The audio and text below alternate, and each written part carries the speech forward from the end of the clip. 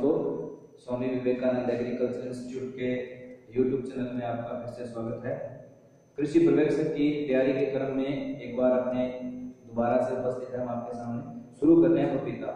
आज अपने पपीता के बारे में अध्ययन करेंगे। पपीता दोस्तों, पपीता को अंग्रेजी में पपाया बोला जाता है। पपीता वैज्ञानिक नाम इसका होता है केरिका पपाया।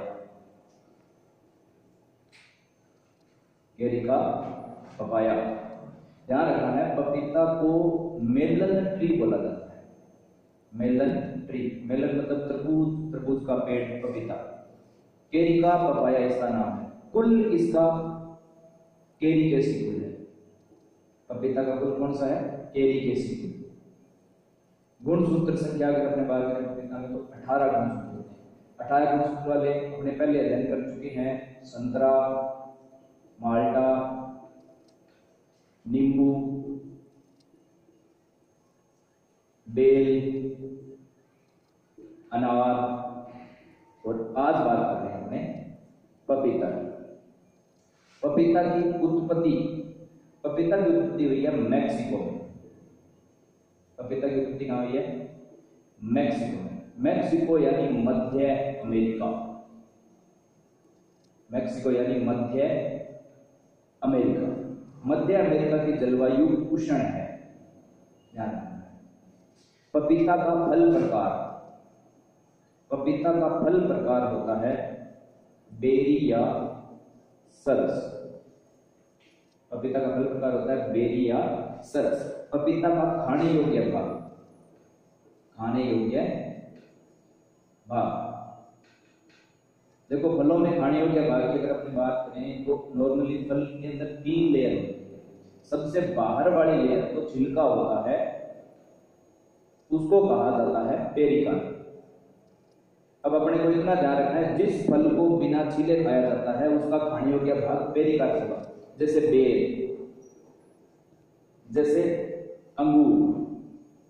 दूसरी जो लेयर होती है मिजोकार्प, हिंदी में मध्य फल वृद्धि होती है। मिजोकार्प जिनको छील कर खाया जाता है, जैसे पपीता, जैसे केला। ध्यान रखना है। और जिन फलों का आंतरिक भाग यानी कि आंतरिक फल वृद्धि एंडोकार्प खाया जाता है, उसका सिर्फ एक एग्जाम्पल अपने को याद रखना है, नारियल। नारियल का आंतरिक फल वृद्धि यानी भ्रूणपोष खाया जाता है। ध्यान रखना है। उसके बाद में अगर अपने बात करें पपीता के अंदर खास बात होती है पपीता में लिंग समस्या। पपीता में लिंग समस्या क्या होती है? पपीता डायोसियस पौधा होता है। पपीता कैसा पौधा होता है?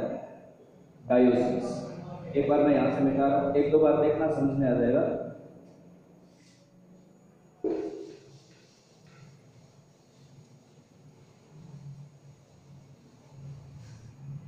डायोसियस। पपीता में आजकल गायनो डायोसियस किसमें भी विकसित हो चुकी है, गायनो डायोसियस।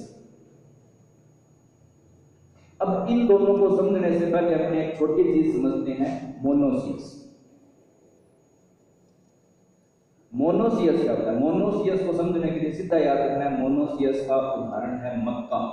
अब मक्का का पौधा बनाओ, देखो मक्का के ऊपर वाले भाग में क्या होता है? नर फूल लगे। ऊपर वाले भाग में नर फूल और साइड में क्या लगता है? भुट्टा लगता है। अब जो भुट्टे के अंदर शिल्प होते हैं, धागे नुमा संरचनाएं होती है, वो होता है मादा फूल यानी कि मादा पुष्प। और मादा पुष्प को कहा जाता है सिल्क। ऊपर वाला जो भाग है वो नर मंजरी, जिसको टेसल बोलते हैं। अब देखो अपने सामने सिचुएशन क्या बनी। मोनोसियस का उदाहरण कौन है? मक्का। मक्का में नर पुष्प और मादा पुष्प एक पौधे पर हैं और अलग अलग स्थिति में, ये कंडीशन होती है मोनोसियस। इसी प्रकार जो डायोसियस है, डायोसियस में क्या होता है? एक नर फूल जो है वो अलग पौधे में आएंगे और मादा फूल है वो अलग पौधे में आएंगे। यानी नर और मादा फूल अलग अलग पौधों पर स्थित होंगे, वो क्या होगा? डायोसियस। इसमें समस्या क्या होती है? पता नहीं चलता है कि कौन सा पौधा नर है, कौन सा पौधा मादा है। उसके बाद गाइनोडायोसिस। गाइनोडायोसिस में क्या होता है? एक पुष्प पूर्ण होता है। पूर्ण का मतलब उस फूल के अंदर नर भाग भी होगा और मादा भाग भी। इसी पौधे के ऊपर एक मादा फूल एक्स्ट्रा लगता है। ये क्या होता है? गाइनोडायोसिस, यानी कि एक नर और मादा पुष्प वाला और साथ में कौन सा? मादा। पपीता में डायोसियस और गाइनोडायोसियस पाया जाता है, मोनोसियस पपीता नहीं होता है। ध्यान रखना है, डायोसियस पौधों का और उदाहरण पूछे तो खजूर डायोसियस पौधा होता है। ध्यान रखना है, मोनोसियस कद्दू वर्गीय सब्जियां मोनोसियस होती है। कद्दू वर्गीय सब्जियां क्या होती है? मोनोसियस। इन्हीं के हिसाब से डायोसियस और गाइनोडायोसियस के हिसाब से पपीता के अंदर किसमें विकसित की गई है, जिसमें गाइनोडायोसियस किसमें इंपॉर्टेंट है, आज अपने उनका अध्ययन करते हैं।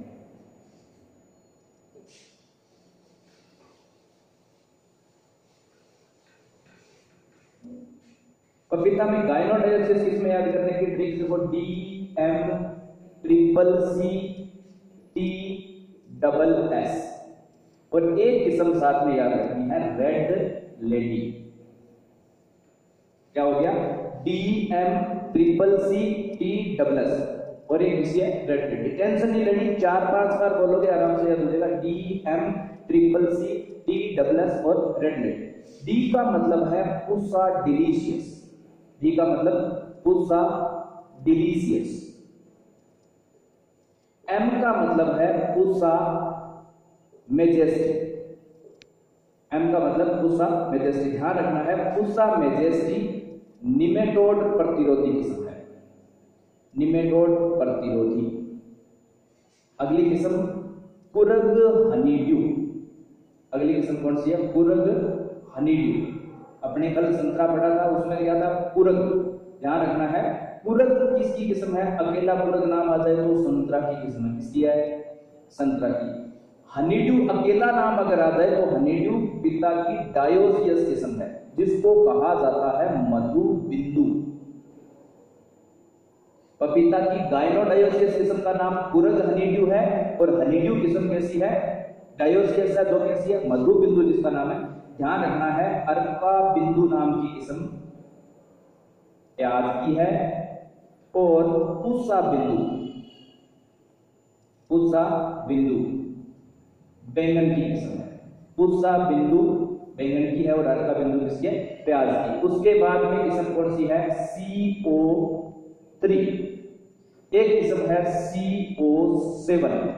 ध्यान रखना है, CO3 CO7। दो किस्में और है, CO2 और CO5। ध्यान रखना है, CO2 और CO5 तो है डायोसियस, CO3 और CO7 है गाइनोडायोसिस। ध्यान रखना है, CO2 CO5 और कुरग हनीड्यू ये पेपेन उत्पादक किस्म है। ध्यान रखना है, पेपेन पपीता में कच्चे फलों से प्राप्त किया जाता है, कच्चे फलों से। इंपॉर्टेंट चीज है, पेपेन को पोटेशियम मेटाबाइसल्फाइड की 350 ppm मात्रा के साथ संरक्षित किया जाता है। यानी कि पोटेशियम मेटाबाइसल्फाइड की कितनी मात्रा? 350 ppm मात्रा में पेपेन को सुरक्षित रखा जाता है। पेपेन उत्पादन के लिए सबसे बढ़िया किस्म CO5। उसके बाद में किस्म कौन सी है? ताइवान। ध्यान रखना है, ताइवान। ताइवान नाम की किस्म एक और है, ताइवान 786, जो कि डायोसियस है। एक है non you number 1, non you number 1। ध्यान रखना, ये तीनों किस्में ताइवान से। एस का मतलब है सनराइज सोलो, सनराइज सोलो। और लास्ट किस्म है सूर्य।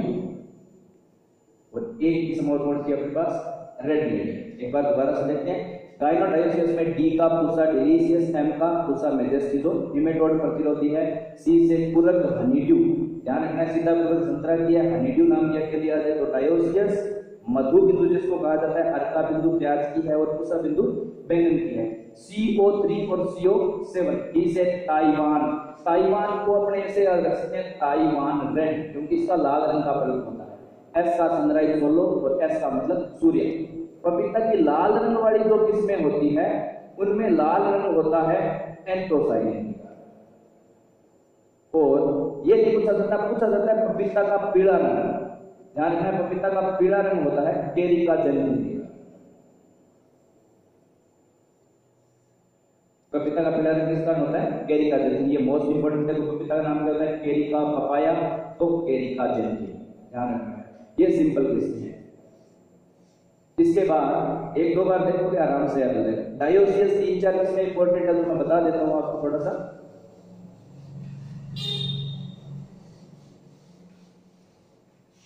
पपीता की डायोसियस किस्मों में महत्वपूर्ण है पूसा जाइंट। पूसा जाइंट ध्यान रखना है, ब्राजील की भी किस्म है, नेपियर घास की भी है और पपीता की भी है, ध्यान रखना है। उसके बाद में एक किस्म है पुस्सा नन्ना। पुस्सा नन्ना जो किस्म है वो पोर्ट गार्डन के लिए उपयुक्त है, यानी गमलों में उगाने के लिए। और एक किस्म है पुस्सा ड्वार्फ। पुस्सा ड्वार्फ के साथ याद रख लेना, पुस्सा अर्ली ड्वार्फ टमाटर की है, टेंशन नहीं लेनी। पुस्सा ड्वार्फ किसकी? टमाटर की। पुस्सा ड्वार्फ किसकी है? पपीता की किस्म है। उसके बाद में पुस्सा जाइंट, पुस्सा नन्ना, पुस्सा ड्वार्फ। इसके बाद में एक किस्म CO5 जो कौन सी थी? पेपेन उत्पाद। ध्यान रखना, ये 4 किस्में डायोसियस में महत्वपूर्ण है। बाकी का जो बचा हुआ पार्ट है वो अपने अगले पार्ट में। धन्यवाद।